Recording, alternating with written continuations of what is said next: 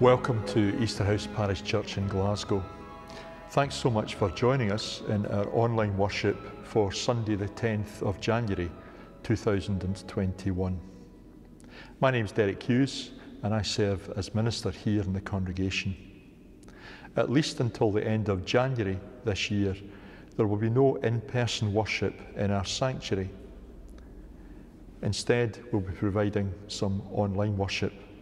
And we're really glad that wherever you are in the world, whatever time of day it is, whenever it is in the week, that you've taken the trouble to tune in to our congregational YouTube channel.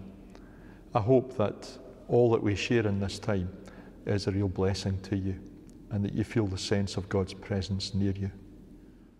Our religious teacher once came to Jesus and asked him to comment on which was the greatest commandment. Christ's answer comes to us in Mark chapter 12. The most important one, Jesus answered, is this: Hear, O Israel, the Lord your God, the Lord is one. Love the Lord your God with all your heart and with all your soul and with all your mind and with all your strength. And the second is this: love your neighbour as yourself. Did you hear it? One word at the centre of both of these commandments, it's the word love. It's mentioned almost 700 times in the Bible, and it's the theme for our service today. Let's pray together. God of goodness, I come into your presence so aware of my human frailty, and yet overwhelmed by your love for me. I thank you that there's no human experience that I might walk through where your love cannot reach me. If I climb the highest mountain, you are there, Lord.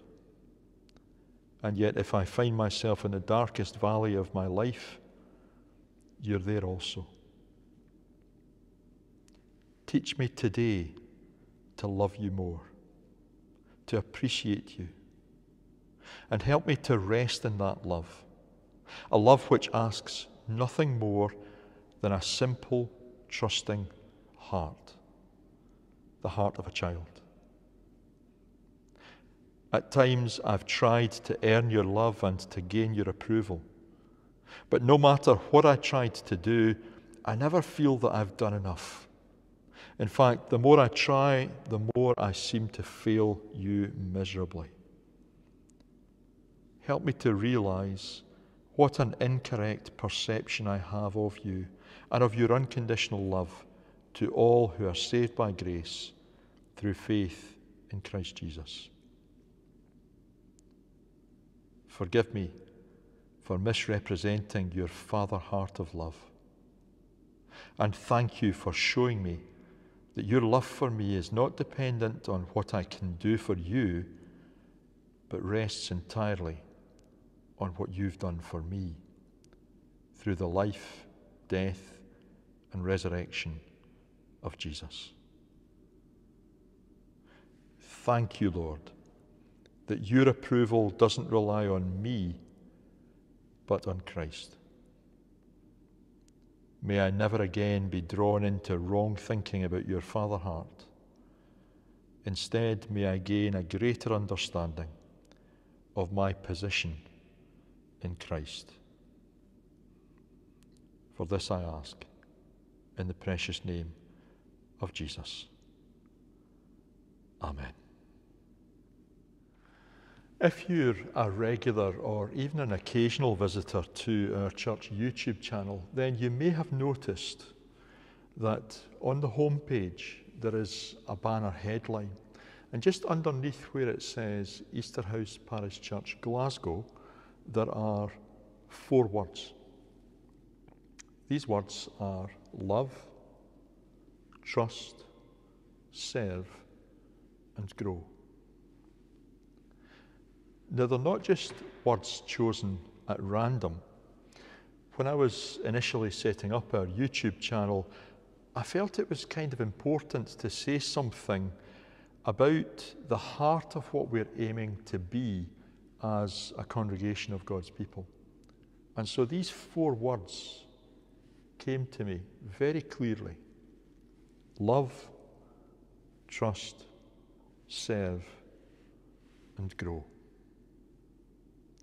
And when I was beginning to think about what I might do as a new sermon series, leading on from the previous series throughout Advent and Christmas on the subject of humility in the characters of the Christmas story, then I thought, yeah, let's go for a 4-week series based on each of those 4 words: love, trust, serve, and grow.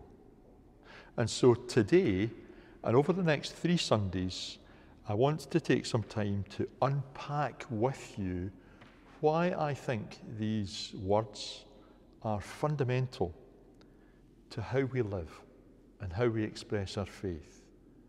And that's as individual Christians, but it's also as a family of God's people here in Easterhouse Parish Church. But equally, I believe that these 4 words should be important to every one of us, no matter where we worship. They focus our attention, I think, on what's truly important, groundbreaking, radical, different about following Jesus. So we begin today by thinking about the subject of love. And in truth, when you start to reflect on that and all the Bible passages that are mentioned, then the word love comes up quite a lot. 1 Corinthians 13 is probably the major passage that would spring to mind for many people when thinking about the subject of love. I will show you the most excellent way, writes Paul. If I speak in the tongues of men or of angels, but do not have love, I'm only a resounding gong or a clanging cymbal. If I have the gift of prophecy and can fathom all mysteries and all knowledge, and if I have a faith that can move mountains, but do not have love, I am nothing. If I give all I possess to the poor and give over my body to hardship that I may boast, but do not have love, I gain nothing. Love is patient. Love is kind. It does not envy, it does not boast, it is not proud, it does not dishonor others, it is not self-seeking, it is not easily angered, it keeps no record of wrongs. Love does not delight in evil, but rejoices with the truth. It always protects, always trusts, always hopes, always perseveres. Love never fails. It's a remarkable passage. It's often read at wedding ceremonies and applied to the love that exists between a husband and a wife. But of course, it's far more broad than that. It's far deeper than that. It's far more important than that. And also, as we trawl through our Bibles, we find that love comes up again and again and again. In the miracles of Jesus, for example, in the healing of the deaf and the mute and the crippled and the hungry, in the way that Christ provided for those physical and practical and spiritual needs, he was showing love. And then there's the raising of Lazarus, Mary and Martha's brother, found in John chapter 11. When Jesus saw Mary weeping, and the Jews who had come along with her also weeping, he was deeply moved in spirit and troubled. "Where have you laid him?" Jesus asked. "Come and see," they replied. And then we have the shortest verse in the Bible. Jesus wept. The Jews said, "See how he loved him. Love is at the heart of Jesus' identification with Mary and Martha and with others who mourned the passing of Lazarus. And love was the power that drove the resurrection of Lazarus, because Jesus, very shortly after this, speaks directly to Lazarus in the tomb and brings him back from the dead. Love is embodied in Christ and is a powerful thing indeed. And then what about the parables which are also told in Scripture? At the heart of such great stories like the Good Samaritan who comes to the aid of the needy man who'd been beaten up and robbed, lies love. And then in the story of the lost sheep and the lost son, the shepherd goes out to try and find the one out of 100 sheep that has wandered away, motivated by love. The father who stands waiting on the prodigal son, the son who had gone and spent all his money on wine, women, and song to return. What made that father patiently wait? What made his heart leap as he saw his son return? It was love. And then there are so many stories about the way in which Jesus related to people, particularly those who were marginalized, those who were culturally on the edge, who were a little odd or peculiar or considered less important than others. The poor, women, tax collectors. Do you remember the story of Zacchaeus, who was so keen to hear this Jesus and see him that he climbed up a tree? And Jesus asked him to come down, and he went to his home. That was a radical thing to do. He had a meal with him. He forgave him. All motivated by love. And of course, the very cross of Christ speaks to us of God's love.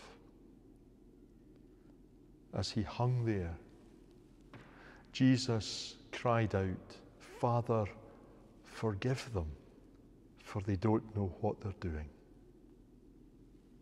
That's tremendous love, sacrificial love.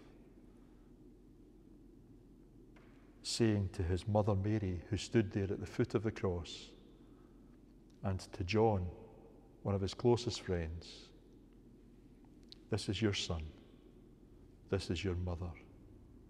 Even while he was dying, he had concern for other people. So there's so much about love in Scripture. It's there for us to see in different ways. But I want to home in with you for a few moments on a particular passage in the first letter of John. It's there in chapter 4, verses 7 through 12. Listen to this. It doesn't get much more plain in terms of the importance of love than these verses. John writes, "Dear friends, let us love one another, for love comes from God. Everyone who loves has been born of God and knows God. Whoever does not love does not know God, because God is love. This is how God showed his love among us. He sent his one and only Son into the world that we might live through him. This is love, not that we loved God, but that he loved us and sent his Son as an atoning sacrifice for our sins." Dear friends, since God so loved us, we also ought to love one another. No one has ever seen God, but if we love one another, God lives in us, and his love is made complete in us. And then further on in verses 18 and 19, it really underlines what God's love is all about and the love that he's looking for us to show to one another. There is no fear in love, John writes. Perfect love drives out fear, because fear has to do with punishment. The one who fears is not made perfect in love. We love because he first loved us. Love comes from God. That much is very clear in these verses. Let us love one another, for love comes from God. But also, that love is to be returned to God. Verse 19, we love because he first loved us. And Jesus commanded that we show God's love by the way that we treat those around us. Verse 11, dear friends, since God so loved us, we also ought to love one another. It's challenging stuff, isn't it? It's strong stuff, and rightly so. In the modern world, we have far too slushy a view of love. It's fed to us through films like Love Actually, or P.S. I Love You, or Eat, Pray, Love. We imbibe it into our being through the songs that we listen to. All you need is love. Crazy little thing called love. Elvis Presley's Can't Help Falling in Love with You. Dolly Parton, Whitney Houston, that famous song, I Will Always Love You. I'm certainly not going to try to sing it. But in spiritual terms, clearly love is about far more. It's something that goes deeper and is stronger and longer lasting. In the terms that John writes in his letters, and in the terms that Jesus showed in his ministry, love involves sacrifice. Verse 9, this is how God showed his love among us. He sent his one and only Son into the world that we might live through him.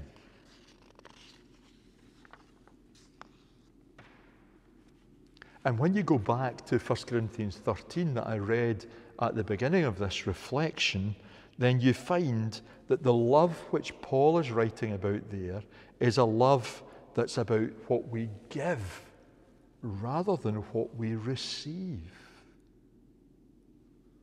Love is patient. It's kind. It's not envious. It's not boastful. It's not proud. It's not self-seeking. It's not easily angered. Love is truthful. Love protects. It trusts. It hopes. It perseveres. And love is given its supreme expression in the incarnation, the coming in flesh of God himself in the person of Jesus Christ. Jesus is our perfect example of how to live a life of love, and his life was a life of sacrifice.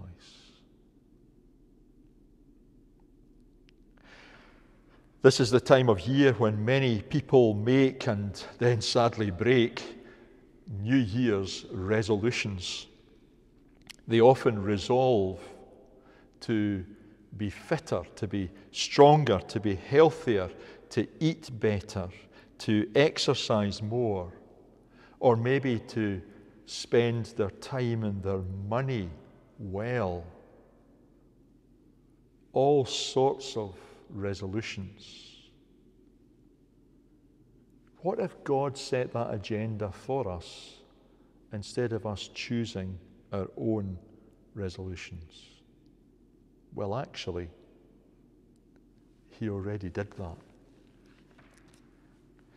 In John chapter 13, in John's Gospel this time, and verses 34 to 35, Jesus is speaking, and this is what he says.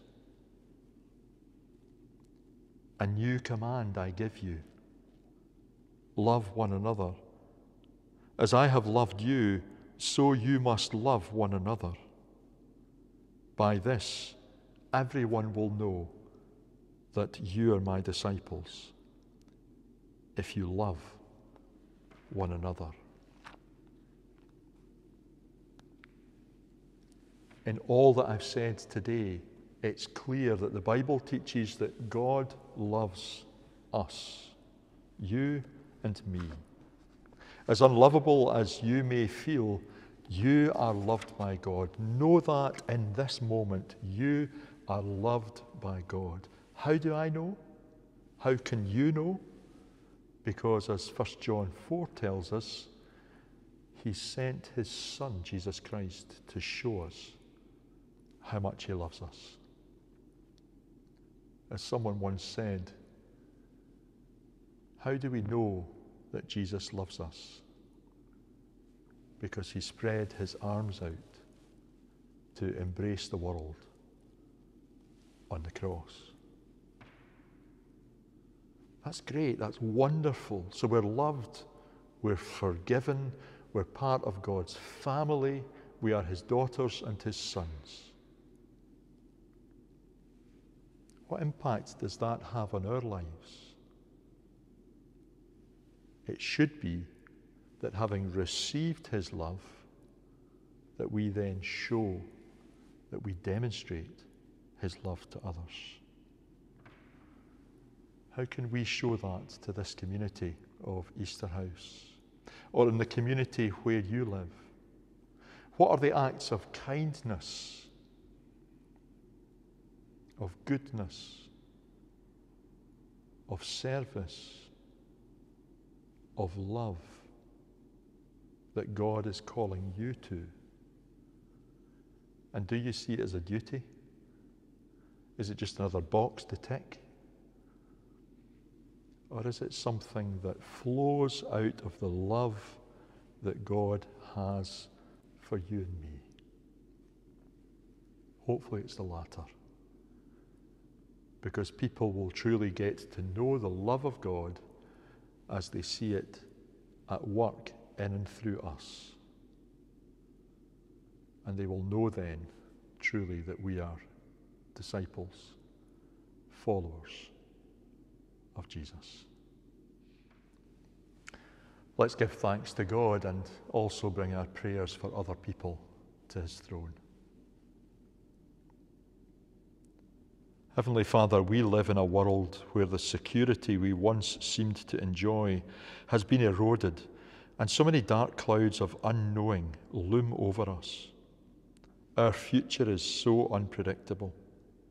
All that seemed to be so secure and reliable has turned to dust and evaporated like the morning mist.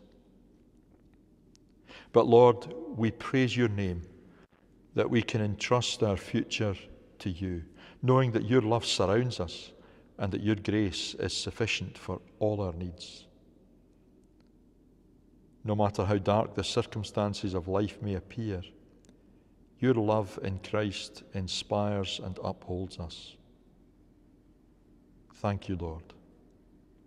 Thank you that you have the world in the palm of your hand, and nothing can snatch us from that secure position.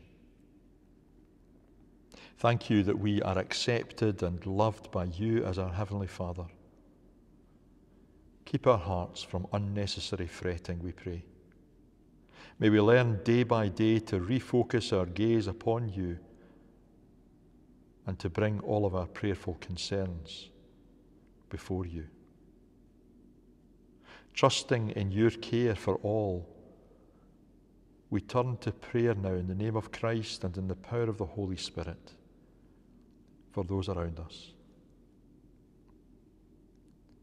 We pray, Lord, sincerely for those who are unwell at this time due to the coronavirus. God, in your compassion, grant them strength and healing. We pray for all who are anxious about loved ones, friends, neighbours.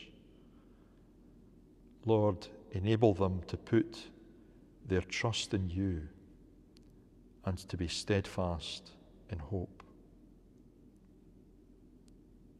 We pray for all those who feel isolated or alone, that they may experience your loving and tender presence. We pray for your church. We long to continue to praise and to serve you throughout this strange and confusing time. Even although we cannot meet in person, yet we are together in spirit. Through your creative Holy Spirit, fire our imaginations to continue to proclaim your unchanging love. We pray for all in authority who face difficult decisions that affect the lives of so many. Lord, would you grant them wisdom and courage in this time? We pray for all who are engaged in research, Lord. Grant them an understanding and an effectiveness in their task. We pray for traders and employees who are fearful about the future. We pray that businesses may be secure and that jobs may be protected.